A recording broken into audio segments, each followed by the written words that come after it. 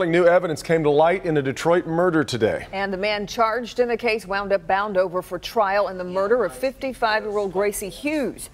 Local 4's Rod Maloney was there, and Rod, some very surprising details came to light. What have you learned so far? Yes, Kimberly, this was a particularly vicious crime. The woman who was murdered in this case, Gracie Hughes, was stabbed 67 times. Again, 67 times. But it didn't take Detroit police very long to find the person they now believe was her killer.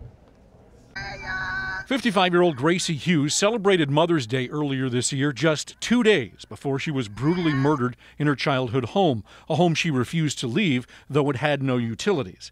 Charged is 46-year-old Torius Inge of Detroit.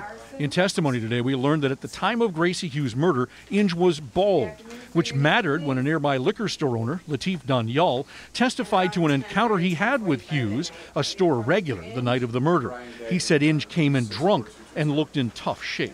When he was trying to pay for the beer after we argued over it, then he pulled money out of his pocket that was bloody. It was kind of blood on it.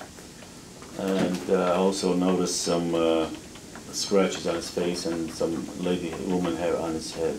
Danyal said the hair was 6 to 7 inches long, hanging off the side of his head, dark in color, and clearly not Inge's. Danyal did not take the money that night. Inge returned instead the next day to the store, but it came after Detroit homicide detectives had paid Danyal a visit. And it was Danyal who told police that Inge was back in his store, and that's where they arrested him. Another witness on the stand today was a close friend of Gracie Hughes, Michilliam Thompson, who said that she saw Hughes and Inge together the day before the murder. And she had this to say about Inge. Him over there. Him as in the defendant? Yeah. Okay.